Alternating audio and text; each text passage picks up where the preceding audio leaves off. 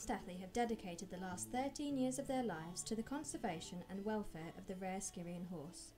They currently provide a safe, loving home for 34 of these clever, playful and curious little ponies, and have established rich and diverse genetics within their breeding herd. They face new challenges every day, from dealing with the variable climate, which includes flash floods and snow to scorching sun, to unloading a 450 bale hay delivery at midnight. But their commitment to the ponies stands firm, and they also find the project offers many life-enriching experiences to the volunteers who support them. Really good friends and build strong connections with other young people in a similar place in life, the type of connections that stay forever. What I learned from the farm is what working in a community really means. Working in a team. I worked in so many different teams. I learned so much about me and my relation to others, animals and humans. It left me speechless sometimes, how much they would give to others even they haven't got much themselves. I absolutely love it, and actually I feel quite homesick when I'm not there. Farm is important to me because it has taught me to appreciate the very basic things in life. Living that basic life, like on the farm, made me think about what you really need. It made me want to live a life of with more dedication and passion, less noise, less distraction.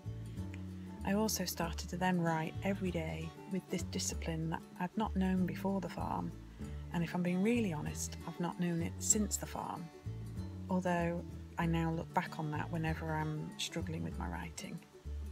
I learned so much things there, how to work hard every day in a farm to make it work in climate conditions sometimes that can be hard.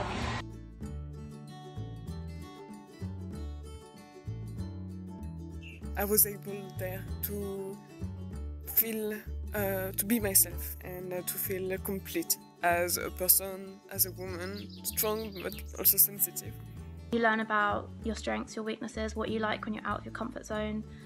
My place where I get important was right from studying oncology. It's so easy to get lost in this world where everything comes and goes, but coming back to the project always gets me really grounded and makes me think of the important things in life. And you're allowed to be authentic, to be with the good and the bad. I came here because I was having some anxiety issues back at home, and this place is really, really helping. When I was at the farm, I really learned that I was not there to help other people. I was there because it looks good to do volunteering. So I had like a really good talk with Amanda, and it really changed my perspective. Amanda showed me that it's the relationship that comes first when you're working with horses. You can study horse psychology and training your whole life, but if you don't nurture a relationship with the horse, it's not going to trust you.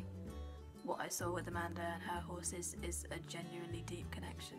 The kindness and empathy she shows towards her horses is reciprocated, which makes them a lot more willing partners in any kind of training or playing you want to do with them.